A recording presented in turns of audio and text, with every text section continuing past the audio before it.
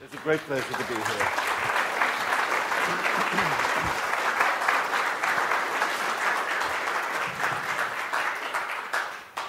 It's a pleasure to be here and a pleasure to be introduced by you, David. Thank you. Thank you for those very kind words. It might be helpful if I begin by saying a little bit more autobiographically, so you know sort of who I am and where I'm coming from. I am a psychologist by background. I did psychology for half of my first degree. The other half was in philosophy. I trained in clinical psychology and had a stint in the NHS in the first phase of my life. Then I went up to Cambridge and worked for the Medical Research Council, and we were. It was in the early days of cognitive therapy, and we were trying to put that on a firmer scientific footing than it initially had, and to do that, looking at some of the cognitive processes associated with disorders of anxiety and depression, mainly attention and memory. And I was joined by some very distinguished colleagues in my time in that MRC unit. Mark Williams, John Teasdale, Andrew Matthews, really names to conjure with.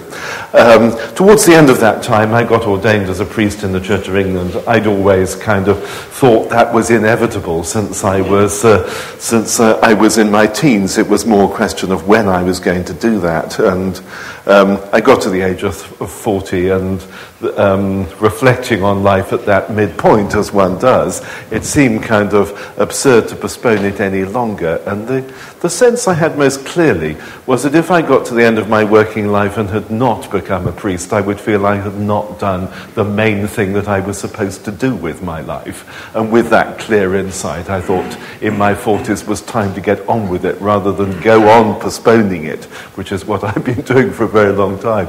So I was eventually ordained at 44, and by that time I think I'd had a sense of the inevitability of this step for 3/4 of my life. It was an unusually long gestation period before it eventually happened. Having been ordained as a priest in the Church of England, I had a lovely sense of coming home to where I was supposed to be. I've never had any regrets about it, and unusually amongst people who have a full-time secular job, I've always chosen to shoulder the burdens of responsibility for a church myself. It's always been a big drain on my time and energy and stopped me doing some other things, but it's also been a great joy. I was, at the start of this year, also made a canon of the Church of England, which was an honour I was very pleased to receive. So that's been another important strand in my life as well. I run this psychology and religion research group in Cambridge, and I'll say something about that. We do three kinds of things, really. We do scientific work in the psychology of religion. We're particularly interested in religious cognition. That's a point of continuity with my cognition and emotion days in the MRC. It seems to us methodologically that a lot of the psychology of religion, too much of the psychology of religion, has been based on questionnaire data. And though questionnaire data has its place, it provides a fairly superficial insight as to what's going on in people's minds. And you need to broaden the database considerably. And there are two ways in which you need to broaden it. I think one is into richer qualitative data. But what we've been particularly trying to do is to broaden it into experimental data as well, using the kind of methodologies that we've been developing in my MRC days for looking at cognition and emotion and applying those to the investigation of religious beliefs and thoughts. It's a complex area, and we're not a lot of other people working in it at the moment, though we hope other people will follow in our footsteps. But we're starting to get some interesting findings. So for example, if you present people with a list of attributes, adjectives that may describe people, and people or beings they may apply to, like sort of your mother, Superman, God, and so on. The speed with which people say, yes, a positive attribute applies to God is a pretty good index of their religious commitment. And we're quite pleased to have got that kind of tight experimental index of that sort of down to milliseconds. And we'll be interested now to look at the correlates of that and whether that actually maps onto other things that might be associated with belief rather better than people's sort of ordinary verbal responses, which I guess are massively contaminated by social desirability factors and other stuff like that. So we do that kind of sort of quite hard science in psychology of religion, trying to put that area onto a more rigorous footing than it usually has been. We also do work on the interface of psychology and theology, and that's what I'll mainly be drawing on in this talk. Work that takes psychology as one discipline, theology as another, and brings them into dialogue to see what they each have to say about various important questions to do with human nature. And we also do various kind of applied projects. We've done quite a lot of psychology in service of the Christian Church. But our present wave of applied work is more concerned with Islam, and we're trying to develop educational programs to make Muslim youth less vulnerable to radicalization than they are at the moment, trying to improve the cultural awareness of imams.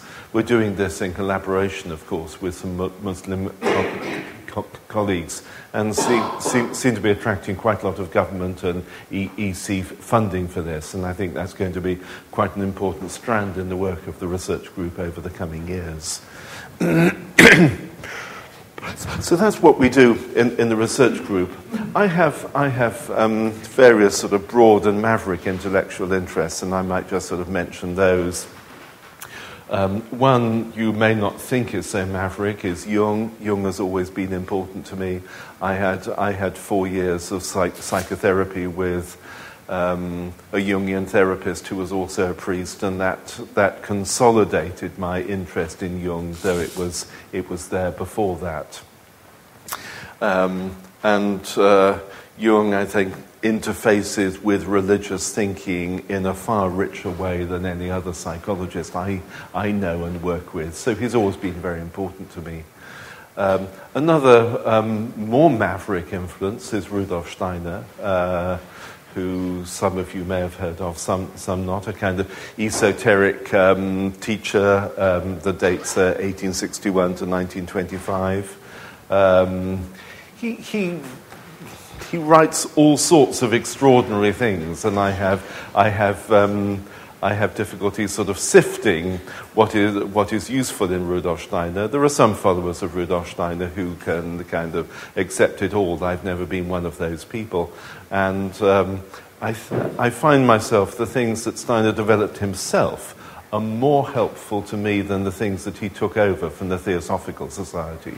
He was for quite a long time, well, not for a long time, but for a period, General Secretary of the German section of the Theosophical Society, and I'm not at all sure that was a helpful stage in his development. And I think what he did on his own after that period is richer, deeper, and of more practical value than what he took over from the Theosophical Society.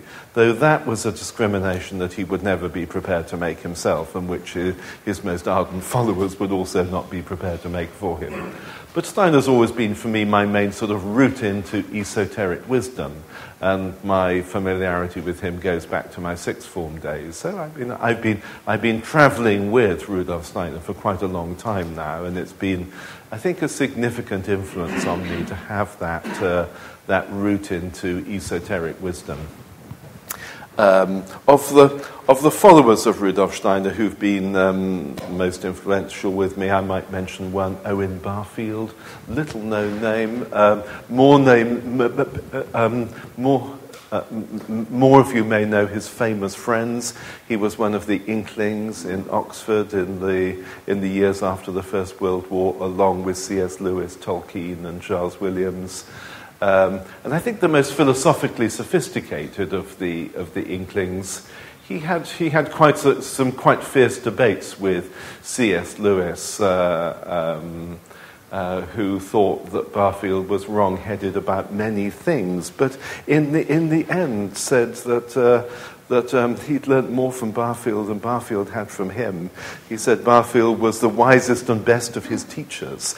And in another place, talking about the Inklings, he added, and Barfield towers above us all, which I think is quite a compliment from C.S. Lewis. And I think Owen Barfield is one of the richest and most interesting philosophical voices in 20th century England, and someone who's been an important channel for mediating Rudolf Steiner's wisdom. If you want to go and read any Owen Barfield, he wrote a nice little book, Speaker's Meaning, which is sort of Barfield's introduction to Barfield, and a good place to start. Though he described his books once as the same old Barfield writing the same old book, but I think that's a bit disparaging. So another influence, a contemporary friend, is Rupert Sheldrake, who I've known for quite some time. I admire Rupert's work enormously. I find his theoretical views very interesting, morphic fields and all that kind of stuff. I think Rupert's a very green-fingered experimentalist who has produced more effective data in favour of parapsychology than anyone else I know. And I think part of what's good about Rupert's approach to that is that he's taken it out of sort of very dry, artificial lab experiments where the kind of phenomena people are investigating are going to be very attenuated, and conducted experiments that have more ecological validity. And I think that's one of the key reasons why Rupert's work has been a lot more successful than the traditional sort of card-guessing kind of game in parapsychology, demonstrating, for example, that people have a reasonable sense of when they're being stared at, even though it's outside their field of vision. And as Rupert likes to point out, private detectives are trained not to stare at people because people will know they're being stared at and turn around and look at them.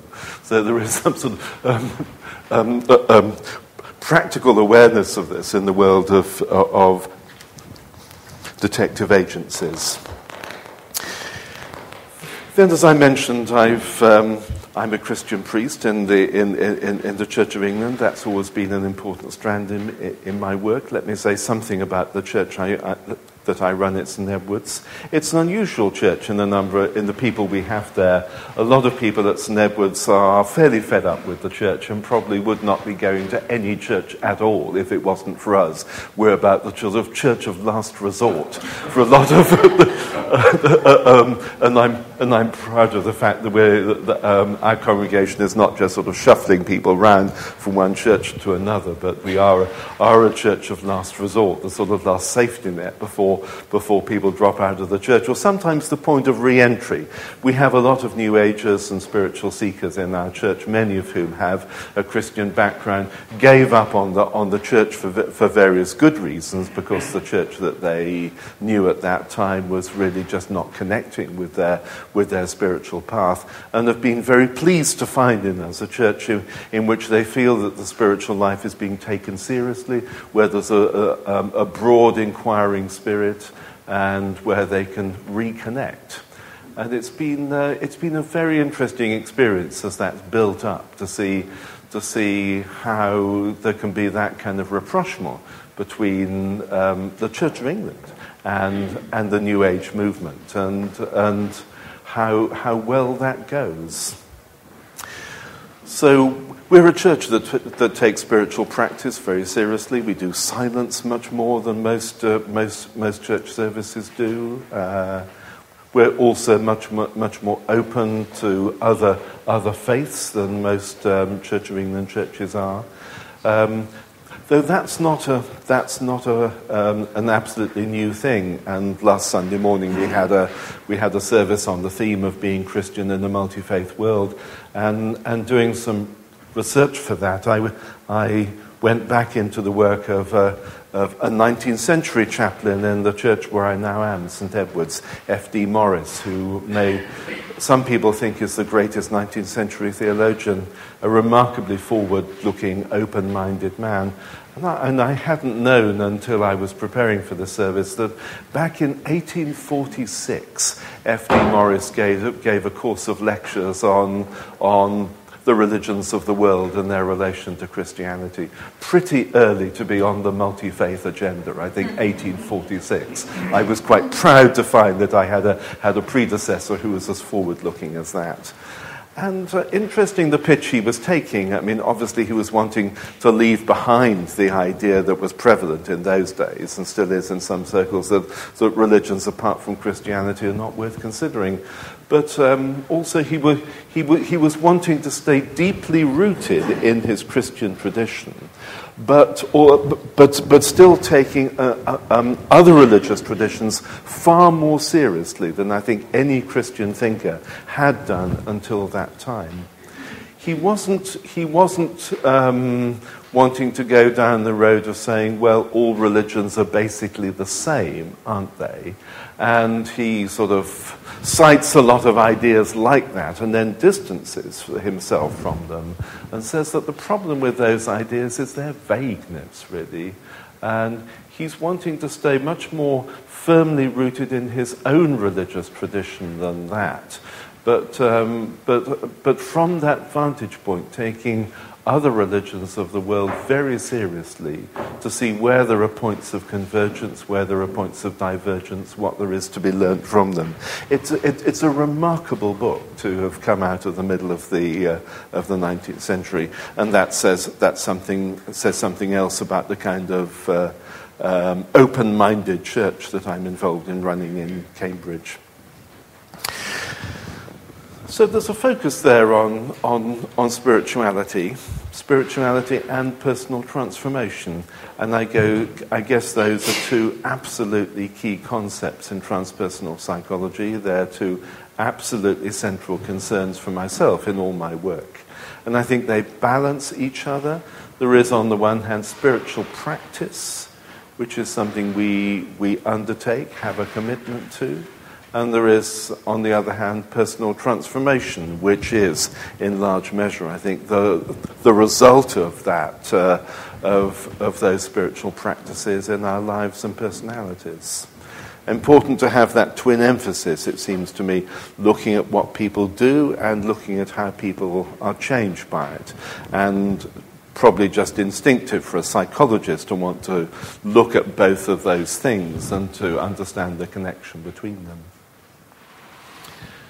And the transformation that takes place in people as a result of spiritual practice, I think often is, one would hope it would be, a whole person transformation.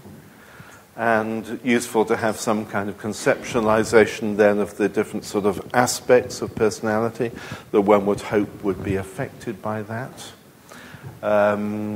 And many people who think about this go back to something like Aristotle's distinction, thoughts, feelings, and will, something like that. Whether it's will or action gets sort of blurred in some versions of this. A version of it came out in the early days of behavior therapy for anxiety disorders when Peter Lang proposed a three systems view of fear involving people's thoughts and beliefs, involving their feelings and involving their actions. So if you have a spider phobic, they think that spiders are scary. They get very frightened when they see one. They run away from spiders, sort of different kind of levels in that, and the physiological level is important as an index of anxiety, though I think anxiety goes beyond that. People have come up with different versions of that kind of threefold system, but it seems to me that if there's going to be any thoroughgoing personal transformation, it needs to run across different aspects of the personality like that. I sometimes wonder whether transpersonal psychology gets too preoccupied with changes in experience. And if that's so, and I mean, I leave it to you to reflect on whether that is, if it's so, I would want to say that beliefs and actions are also very important and equally, in the end, signs of personal transformation. In my MRC days, I was involved in leading a program of research on cognition and emotion. And I'm completely convinced that those two things are very intertwined. We've been through a period in Western culture in which it was widely thought that beliefs and emotions, thoughts and feelings were separate things. I'm sure that that's a mistake. What we think influences our feelings enormously, and our feelings influence our beliefs. They're so intertwined that you can't really separate them. I think there are some transpersonal circles in which there is an attempt to take the world of experience out of the world of beliefs and to say that experience is what matters, and in as far as religious traditions have got into matters of belief, that's just a matter of metaphysics, and that's not really where the action is. The action is with experience. That seems to me, psychologically, philosophically, a big mistake. Because, as I said, I think cognition and emotion, thinking and feeling, are so intertwined that the beliefs people have is going to be deeply intertwined with their experience. So I want to put a caution about the tendency that I hear in some transpersonal circles to bracket out beliefs as just being a matter of sort of dry, abstract metaphysics that we don't need to bother about.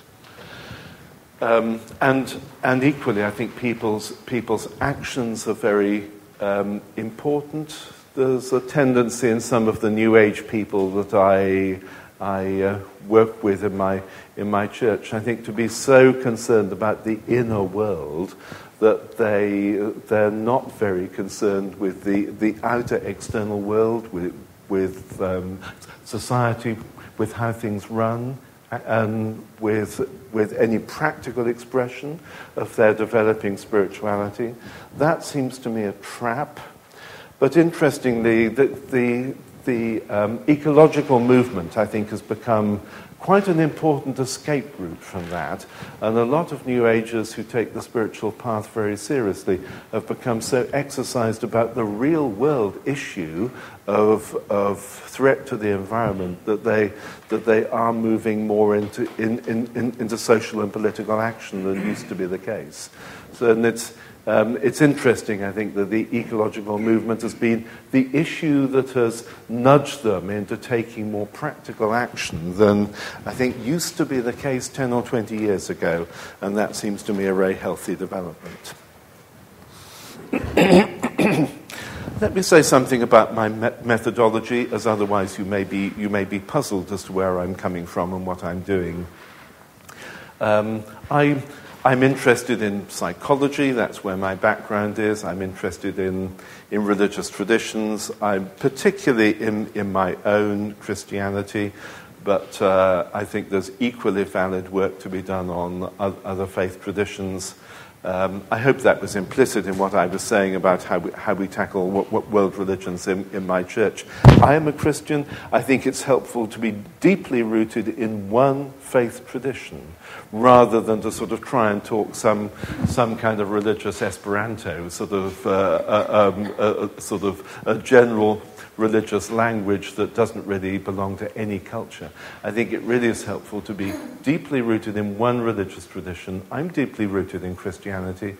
I know that there are other people here rooted in other religious traditions. I entirely respect that. All I say is that it's helpful in working with religion to be deeply rooted in some tradition, rather than to sit so lightly on all traditions that you have no roots anywhere.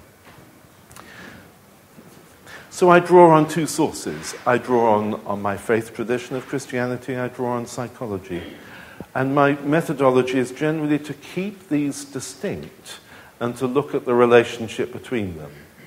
So when I'm approaching questions about human nature, or religion or itself, then what I tend to do is to look at what psychology has to say, look at what my faith tradition has to say, and to draw on both, but keeping them distinct. And I think that might be different from what some people in transpersonal psychology do, though again I leave you to make up your minds about this.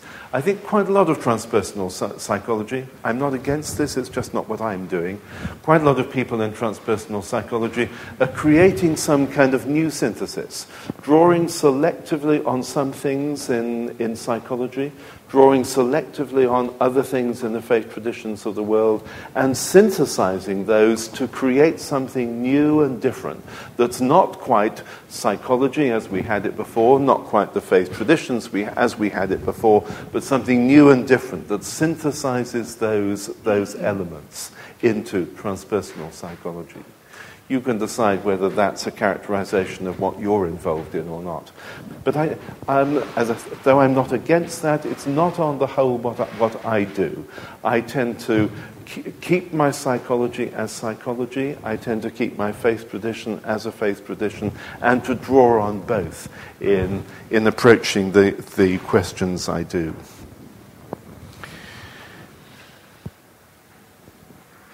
In dealing with these issues, I think you have to take some stance about their kind of split, the dualism between objectivity and subjectivity that has had such a pernicious effect on our culture.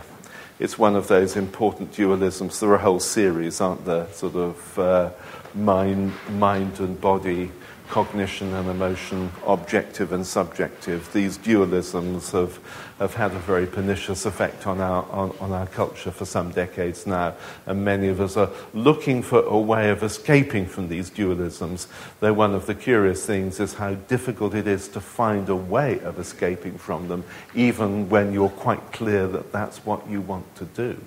But that's another story. This division between the objective and the subjective and it seems to have got much worse in the 19th century. I'm sort of skating very hastily over some complex intellectual history. But I think in the 19th century you find writers coming to distinguish much more sharply between different ways of using language. A kind of the way language is used scientifically, referring objectively, referentially to the external world, and all sorts of other more subjective, evocative uses of language in poetry, in religion, in morality, all sorts of other things like that. Symbolic, subjective uses of language rather than objective, referential uses of language. And this kind of split, I think, has had a huge impact on our intellectual world. It's basically the kind of two cultures that C.P. Snow was writing about in the middle of the 20th century. And many of us want to find a way of healing this split. And a lot of the work I do on science and religion is basically an exercise in trying to heal that split between science that at least sees itself on the objective side of that divide and religions who've often been put on the subjective side. A lot of what theology has been through over the last 100 years has been really objecting to being cast on the subjective side of that divide and wanting to argue back in one way or another, no, we're as objective as anything else. Psychology, of course, has also sometimes been cast on the subjective side of that divide, sort of merely psychological. And psychology has also been fighting back rather too hard sometimes, wanting to be rather too self-consciously scientific as a way of protesting against being cast on the subjective side of that divide.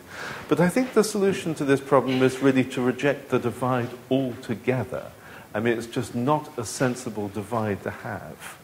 And science, it seems to me, is not as objective as it makes out it is. It kind of protests too much about its objectivity. The scientific process is much more diverse, much more human, involves a lot more judgment and discernment than most scientists are prepared to allow for. And a lot of writing about scientific methodology has emphasized the process of hypothesis testing and has largely ignored the process of arriving at scientific insights, which is where subjectivity comes into the scientific process. On the other hand, it seems to me that the various things that have been cast on the other side have much more integrity about them than is usually recognized. Though it's important sometimes for them to recognize that themselves and to recognize that there are ways of saying things about the world that are true, albeit coming to that through processes of imagination and so on. In some circles, there's now a lot of squeamishness about concepts of reality and truth. I regret that. They do seem to me still enormously important concepts. And I think it's very important for people who are working imaginatively not to give up on the idea that there is a real world about which we can say true things, albeit in a slightly different way from how scientists say them. The poet Coleridge was also a very interesting philosopher, and he writes about this in a very interesting way, making the distinction between imagination and fancy. Fancy is kind of arbitrary, wishful thinking, sort of making out things are what you want them to be. But imagination is imaginative, but it's faithful and true. And I think a large part of the task that we face in our time is learning to have a faithful imagination, to employ our imaginations richly, not to imagine we can understand the world by just being detached, objective, and not being involved much at all, to realize how important and personal is the task of understanding the world, but how that task can still be conducted in a way that is faithful to the world that we find ourselves in. So that's the kind of way in which I would want to sort of heal the split between the so-called objective, so-called subjective worlds that has become so important in our Western culture, and which my teaching post in theology and science finds itself straddling. And I might just acknowledge that the shadow of Owen Barfield has been very much behind that last part of the talk. Barfield has written a brilliant book on Coleridge. I mean, Barfield is, in a sense, the modern Coleridge, and it was a book that he'd mulled over for many years before he eventually published it, and published it with the marvelously confident title, What Coleridge Thought.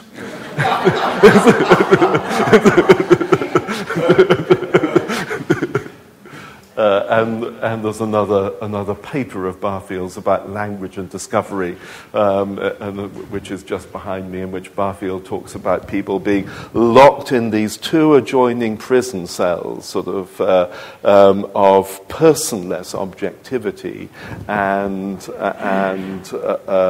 mere fancy on the other hand, and suggests that the way for each of these prisoners to find an escape from their prison cells is to make contact with one another and to hold hands. And I think that's quite a powerful metaphor. Anyway, enough of that. Let me move on to onto some more substantive things. I want to say something about forgiveness, which I think is a very interesting topic on the interface of theology and psychology. Of course, it's a topic which has been very important in the religious traditions for a very long time. It's now migrated in a very interesting way across into psychology, partly as a result of the beneficence of the John Templeton Foundation, who are very generous to me as well. There is now a huge forgiveness research industry. In fact, I think it's the Templeton Foundation's greatest success story. I think they really did manage to prime a forgiveness research industry, and it's now so well launched that they've completely given up funding forgiveness research because they don't think there's any need for them to do it anymore. It's just being funded by ordinary research sources, and that really is a nice success story. So we have a significant body of thought and knowledge about forgiveness coming from both psychology and from the faith traditions. And it's interesting to kind of put them together. And one of the things we were trying to do in that book on forgiveness in context that David referred to was to do forgiveness in a more interdisciplinary way. And even though forgiveness is being now reflected on quite deeply in both of these disciplines, there's very little cross-disciplinary work. We thought that they had a lot to learn from each other. Certainly at the practical level, the faith traditions have a lot to learn from psychology. At the level of pastoral work, with people within faith communities who have problems of grievance and offence that could be healed by forgiveness. Psychology now has a lot of practical wisdom and know-how to contribute to how people can go about the business of forgiving. It's reduced it to sort of something like a cookbook, so steps that you need to go through if you're going to do forgiveness when it's difficult. Not everyone, I think, has to go through these steps explicitly. Some people just find their way through instinctively. But this is sort of breaking it down into kind of painting by numbers for people who are not managing to do it without that kind of aid. And I think that really is very helpful in practical situations, and the faith traditions have a lot to be grateful to for the forgiveness therapy research interest at that level. But on the other hand, I think the faith traditions have a rather broader understanding of forgiveness than psychology so far has, and they could learn from the faith traditions about that. I don't think there's anything in psychology that makes it necessarily limited in its approach. It's just that it has been rather limited so far, and it could usefully be nudged towards a broader approach to forgiveness. So psychology has so far been almost entirely preoccupied with people extending forgiveness, doing forgiveness. Largely, they've neglected the business of receiving forgiveness, which can be an equally difficult psychological problem, because to have someone forgive you can seem appallingly patronizing, and there can be a great sort of resistance to receiving forgiveness. It's a perfectly good topic for psychological research. There's no reason why psychology should neglect the receiving of forgiveness. It just has so far. Whereas I think the faith traditions, for understandable reasons, have been much more concerned with receiving forgiveness. A lot of the forgiveness they're concerned with, the forgiveness that's felt to come from God. And the question is not how you do that, but how you receive it. So I think that's a kind of imbalance in the psychology that the faith traditions could nudge towards correcting. And there's a different sense, I think, about whether psychology is whether forgiveness is something in which you participate or whether it's an initiative you take. Most psychology sees it as an initiative. The faith traditions on the whole are more inclined to see it as something you participate in. That there is an ongoing stream of forgiveness that arises at some point higher up source than yourself. And you can conceptualize that in different ways. I mean, either in the collective spirituality of humanity, in God, or whatever. But I think there is a sense of forgiveness arising upstream. There being a kind of process of forgiveness that's going on before you in which you can participate, rather than something that you have to do in lonely isolation on your own. And I think that makes it a completely different experience. And the the faith tradition's sense of participating in forgiveness rather than initiating it is in some ways very helpful. It makes the attributions, for example, very different, and all psychologists by now know how much difference attributions make. Also, I think psychology tends to see forgiveness as just an isolated act. One particular grievance, one particular need for forgiveness, you do that. Just a kind of isolated instance of forgiveness. Whereas I think the faith traditions are more inclined to see the capacity for forgiveness as something that is an ongoing process of character development. That you develop a disposition towards forgiveness, that this arises slowly and gradually as a result of personal transformation. And then individual acts of forgiveness arise out of that ongoing transformation, rather than just being a one-off thing that you do in and of itself. And again, that I think is a helpful, different and broader perspective that the forgiveness research industry so far hasn't really taken on board. So I think there are things from that both psychology and the faith traditions can learn from each other about forgiveness. I think the faith traditions can benefit from the better practical guidance that psychology gives. Psychology can benefit from the rather broader conceptual framework that the faith traditions nudge them towards. Something else that psychology hasn't really got to grips with, I think, is how difficult forgiveness is for some kinds of people. Again, there's no need for psychology to be naive about this, but it has largely neglected individual differences. And you probably have to get to a certain stage of psychological development before you can do forgiveness. You need a certain kind of integrative complexity. You need to be able to see black and white and hold them together in an overall picture rather than just slot rattle between the two. If you can't do that, you're not going to be able to forgive. And if you think about these things in Melanie Klein kind of terms, you probably need to get to at least the depressive position before you can do any forgiveness. Only then do you have the kind of complexity of relationships to be able to do that. So I think that's something that most people involved in forgiveness need to take on board more than they have. In a way, it sits more easily with the faith tradition's idea of forgiveness as a virtue that you slowly learn. But I think they haven't quite understood the kind of personality development that needs to underpin that. And we also, all of us in this field, I think, need to distinguish between acts of forgiveness of different depth or superficiality. And there are two hallmarks of deeper forgiveness. I think one is that they are costly and difficult and draw considerably on the inner resources of the individual. And the other hallmark of deep forgiveness is that it contributes powerfully to the personal transformation of the person if they can manage to do forgiveness when it's difficult. A lot of the forgiveness that goes on, I think, in everyday life and in forgiveness therapy is fairly superficial.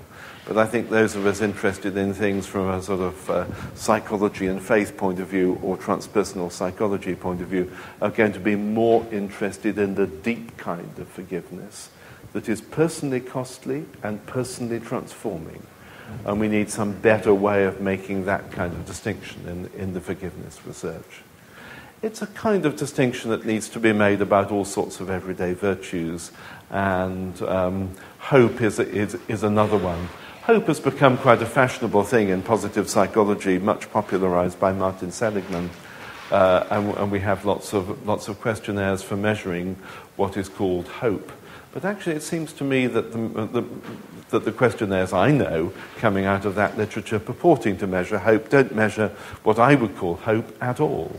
And the theological literature I read about hope makes an important conceptual distinction between hope and optimism. Optimism is what happens when things are going well and you predict that they're just going to go on going well. And I think that's largely what the Seligman kind of questionnaires are measuring.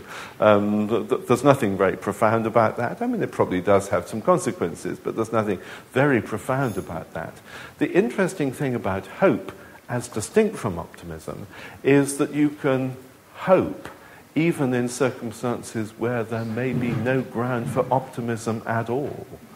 People in a concentration camp with no realistic hope of escape or even of living can continue in some strange sense to have an attitude of hope. And there is very little psychological interest so far in that kind of hope. The theological literature that I read about these things says that that's what hope really is. That's the kind of hope that's really transforming. And it would be interesting to get psychologists, I think, to do some research on hope in that sense, rather than mere optimism, which is what I think the hopefulness research industry is largely looking at the moment.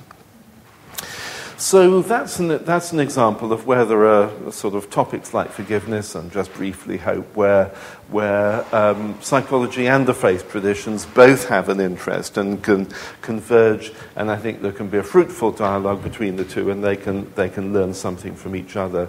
Let me just very, very quickly, because I'm running out of time a bit, say something about some other areas.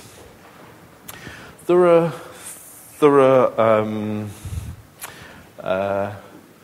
topics which are really central to the faith traditions, where psychology has an important contribution to make. And let me talk more specifically about my own faith tradition of Christianity and the kind of beliefs that people have there.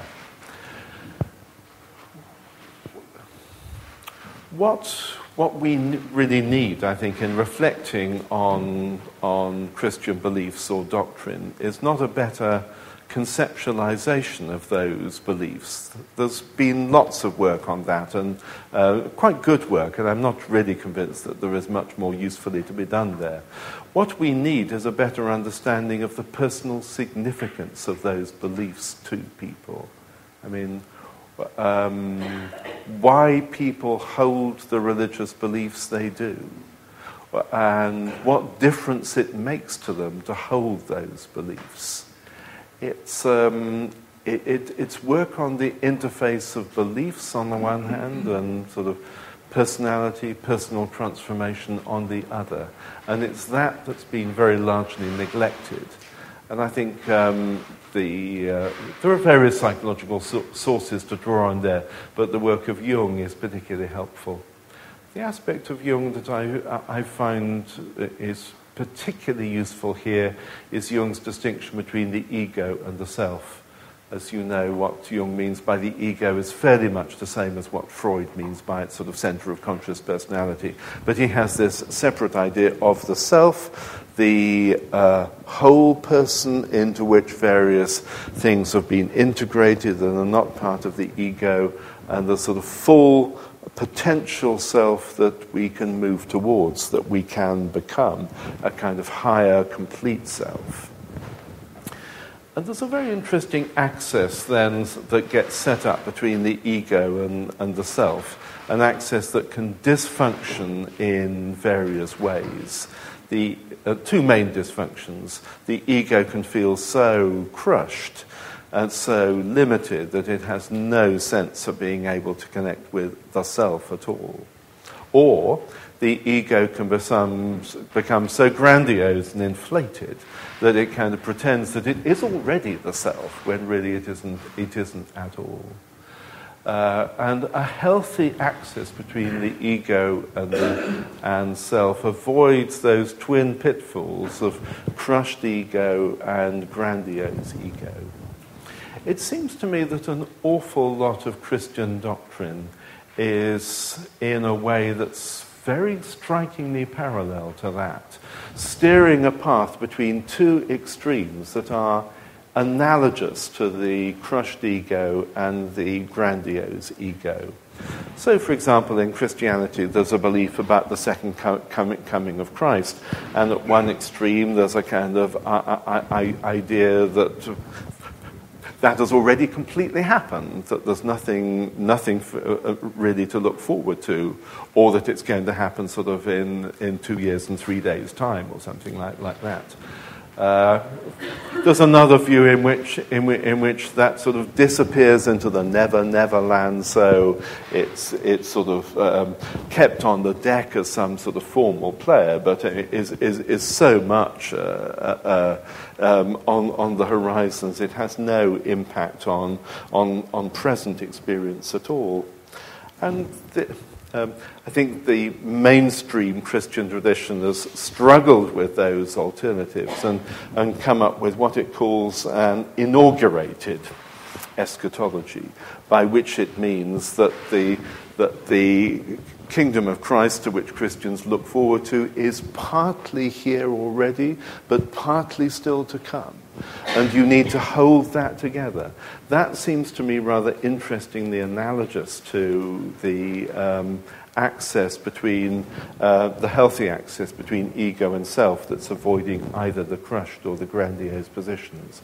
And I could go through quite a lot of other areas of Christian doctrine and kind of illustrate how that theme plays over and over and over again.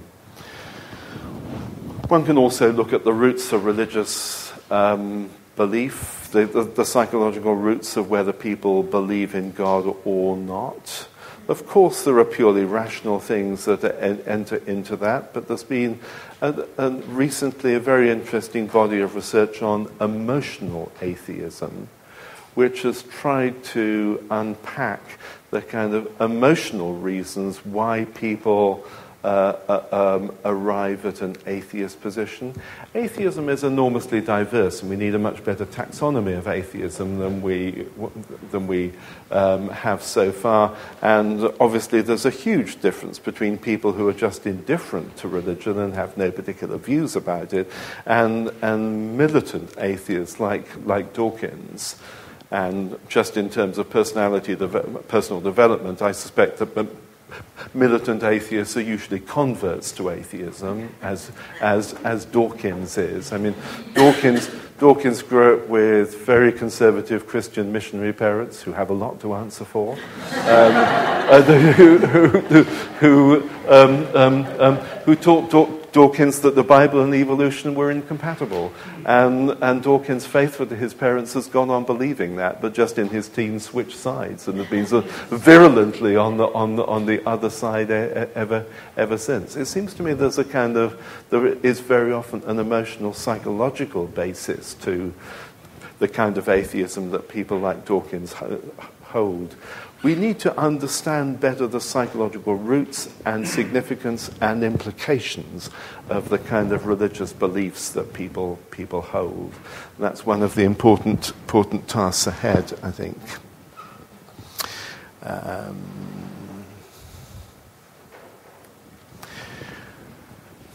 And it's also helpful to bring converging perspectives on religious life and practice itself. Religion, it seems to me, has done great good in the world. It's also done enormous harm in the world. And it's one of the puzzling things about religion that it can do both. It seems to me just simplistic to say all religion's good or religion's bad, that you need to be discriminating about religion, that there is true and false religion that is sort of that comes from a deep spiritual place and does good, and superficial religion that that is much more likely to do harm. And it's helpful to understand this in terms of the interplay between personal issues and forms of religious faith.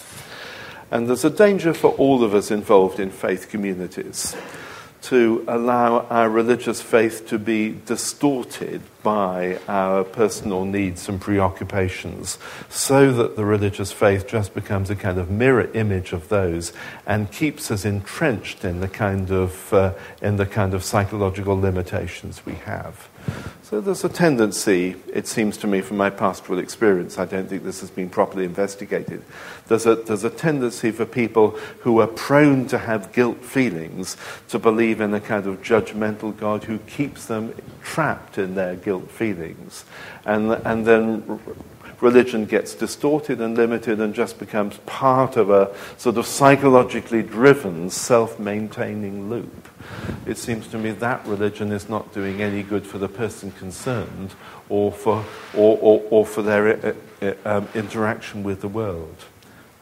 But I think there's a possibility for things to go the other way, and for someone's faith to be a force that liberates them from their psychological limitations and preoccupations. So someone who is rather prone to guilt feelings can hear the message of forgiveness that is central in the faith traditions, can be liberated by that, so that a more balanced and true faith actually works to assist them in the journey of personal transformation, rather than just keeping them entrenched in the limited psychological position they started for and drawing their faith into the part of that vicious circle. And for those of us interested in the interface between psychology and religion, I think that is in the end perhaps one of the most important things, to use a psychological perspective to elucidate more clearly what the difference is essentially between true and false forms of faith. And there I think I'd like to finish.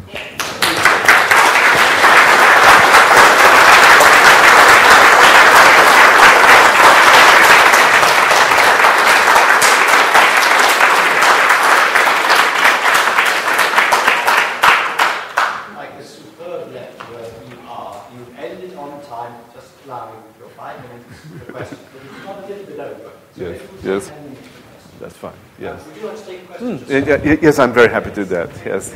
Very interesting talk. I'm glad you mentioned the Templeton Foundation, because there's some people might know John Templeton died this year, July the 8th, at the age of 95. Yes. Now, I was interested you mentioned hope and distinguished hope from optimism. And I was wondering whether come across the existential philosophy of Gabriel Marcel, as he himself referred to kind of neo-Socratean philosophy. Because he's one of the existentialists who does talk about hope.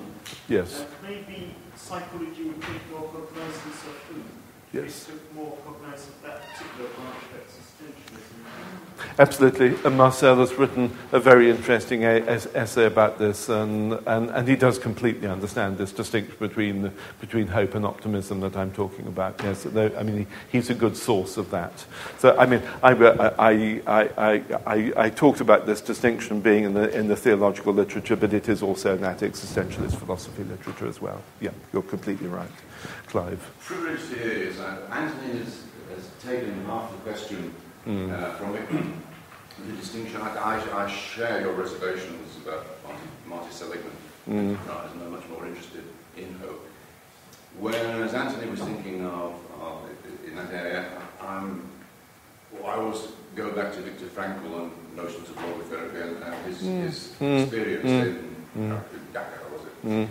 And my question would be, in that situation in which all source of hope is ostensibly gone, or to the external observer, what is your feel, what is your take on the subjective experience of that hope which persists nonetheless?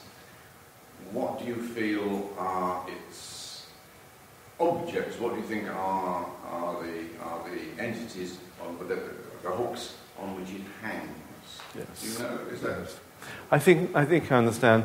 I think it's something that psychologically takes imagination. I think it's interesting that Viktor Frankl made very explicit use of imagination in keeping his hope alive. Sort of imagining how he could lecture about his concentration camp experiences. I think that enabled him to kind of reconfigure the experiences he was going through.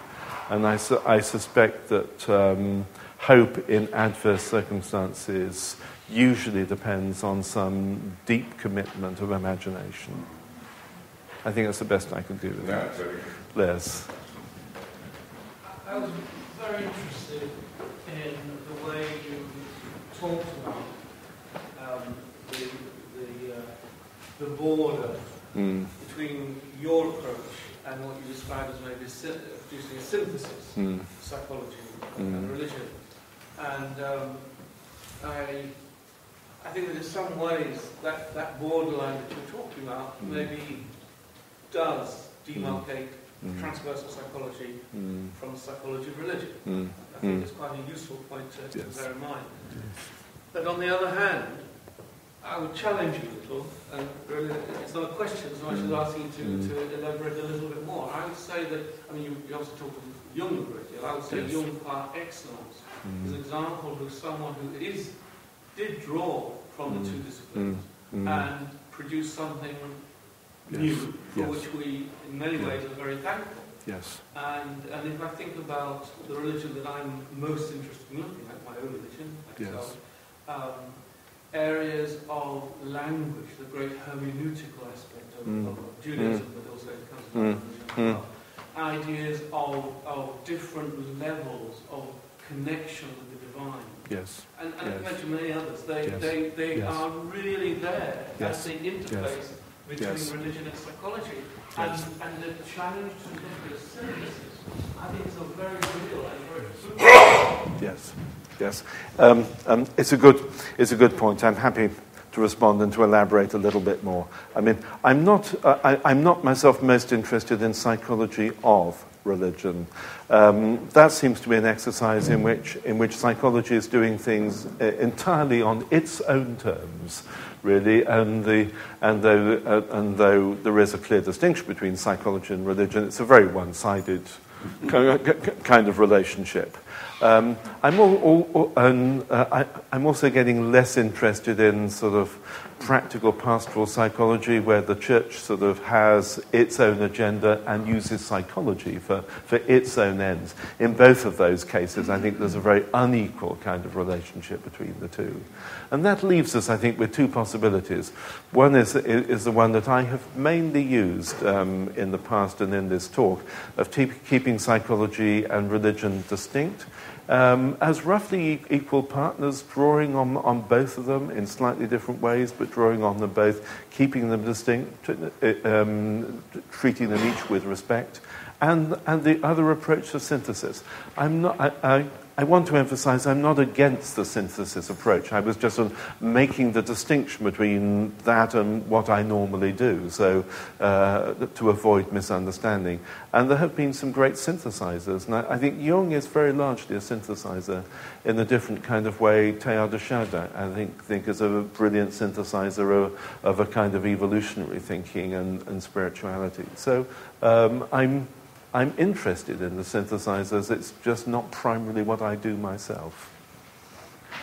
Lots of hands. Don't know where to go. Yes, at the back. Yes. There's another sort of synthesis which we might call inclusivism, which perhaps, I don't know. When you were talking, you talked about faith and hope, and doing research on faith and hope. Yes. Which I can certainly see as a very eminently Christian agenda for psychology to deep into. But from a Buddhist perspective, I wouldn't see those two concepts as particularly central. Yes. So when you talk about it and sort of slide easily between talking about Christianity and talking about the faiths collectively, I feel included in something that I don't feel personally identified with. Yes. Yes. So there's different sorts of merging going on. I hear that point, and I don't want to go down the road of just saying all faith traditions are really the same. I think there are important distinctions between them. I want to treat others with respect, to learn from them, but as I said, to remain rooted in my own tradition. Very happy for other people to remain rooted in theirs. Yeah. Yes. A wonderful exposition. I was interested in your point about you advocated that people should follow one tradition, faith, rather than exploring aspects of several. I'd be interested to know your thinking on that, especially as I know within the context of people I know in the transpersonal section, there are different perspectives. Yes.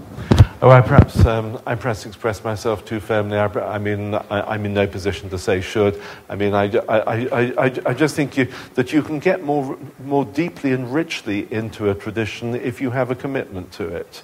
But I'm sure for some people it can be fruitful to be a bit more gadfly. But I think I'm really just saying that I find it very fruitful to get deeply into one tradition in the way that requires commitment. Yeah, there were some hands over here. Yes. Thank you.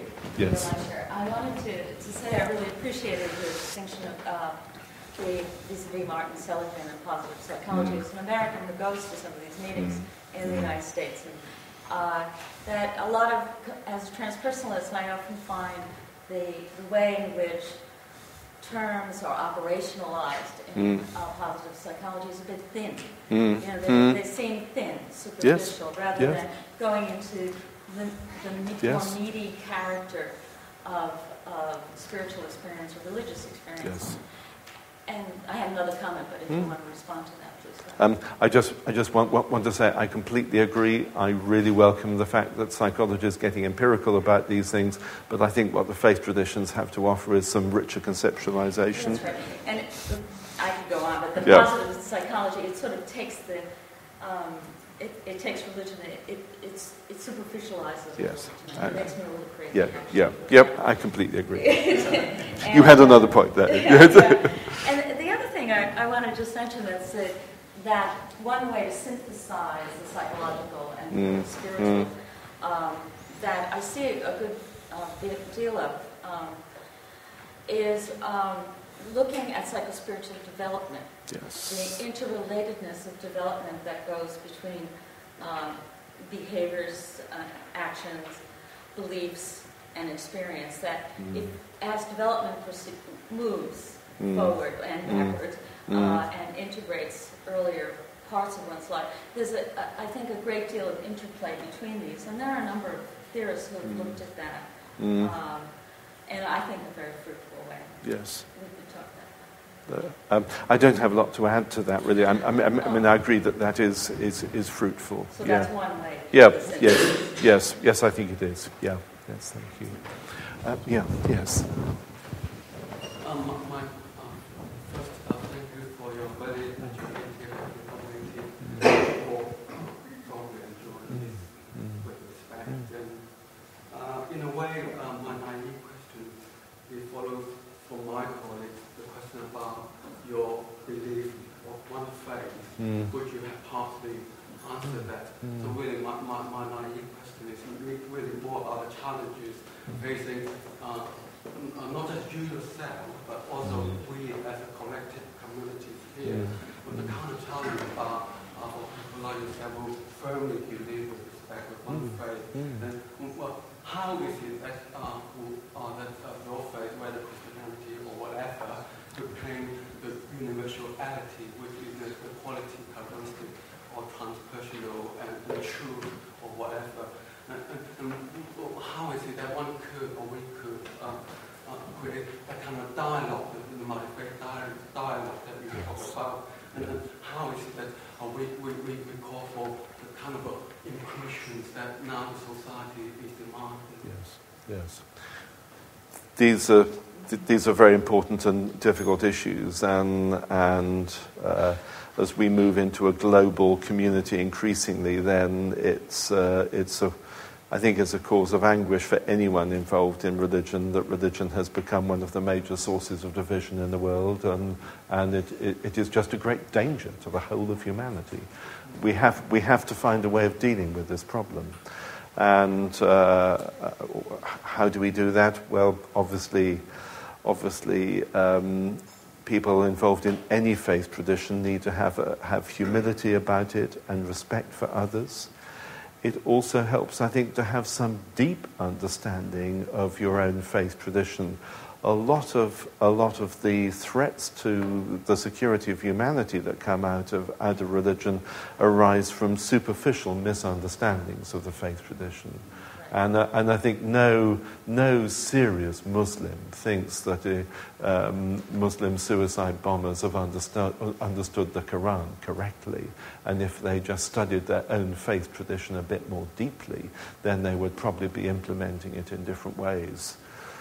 But we also need to find ways in which we can talk to each other fruitfully. I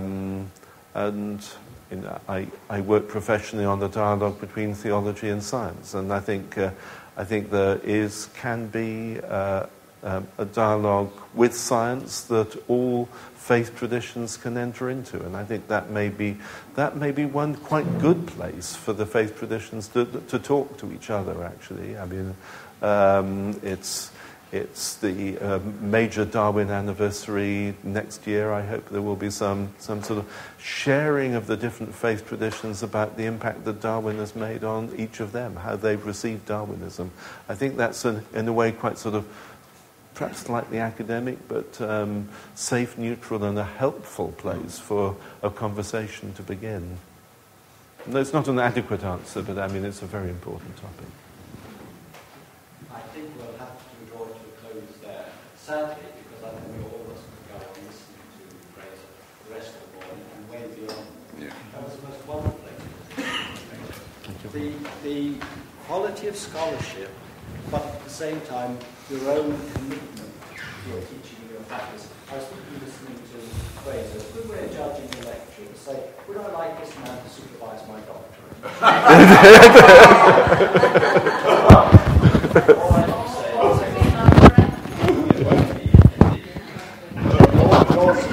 Your doctoral students are enormously blessed to work with you and to be able to show not only links between psychology and religion, but the links between the wider field of spirituality, if you like, and science, and to show that the divisions between the two are illusory, in fact. They are created, they're man-made, and they are created for all sorts of agendas which have nothing to do with either science or religion. So it was a beautiful exposition, and I loved the way, it was almost like another thought was going through my mind. This is like pearls. This is like jewels, one after another, all the points that you were raising, the way in which you raised them with us. And I thought, and this last one, I had many other thoughts, but I've only got time to put one before, but what a joy it is to have people like you working in this area. What a joy to bring this kind of thing not only to the attention of the section, but to the attention of a much, much broader public and the attention of the academic community. Because in a sense, you're also reflecting the traditions of scholarship at Cambridge, the traditions of divinity at Cambridge, the broadness, the breadth of understanding and approach. I should say, in concluding, that Fraser has been a great friend of this section because he was one of the 20 fellows when we were establishing the section. Amongst the many hurdles we had to jump, we had to get 20 fellows of the society to agree that the section should be founded. And Fraser was one of the first that I approached on this and immediately said yes. And I wonder, there may be ways we can explore drawing the section in some sense closer to the work that you're doing at Cambridge, and we can see all sorts of perhaps fertile ways to interconnect. So this is something that we can explore, and also anybody else in the section has ideas as to how this might be done. Well, Fraser, it's been a joy and a pleasure and a delight. I wish you could stay with us because there will be so many other questions. Maybe you can stay as long as coffee. Oh, absolutely. Yeah, yes, I'll certainly stay for that. Yeah, yeah. So there'll be opportunities then to use further. Fraser, many thanks.